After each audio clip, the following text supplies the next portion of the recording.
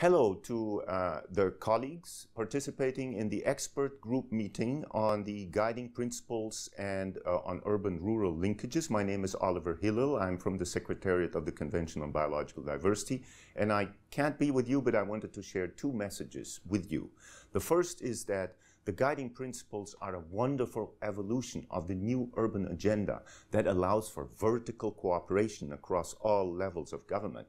And the second concept is that great tools such as reciprocal water agreements, networks of connected protected areas that are resilient, city-region food systems, and ecosystem-based disaster risk and resilient strategies are all clearly in the mandate of subnational governments, and they can be empowered by the guiding principles and its framework for action so that subnational local governments can play a much more important role in the UN and, in my case, in the Convention on Biological Diversity.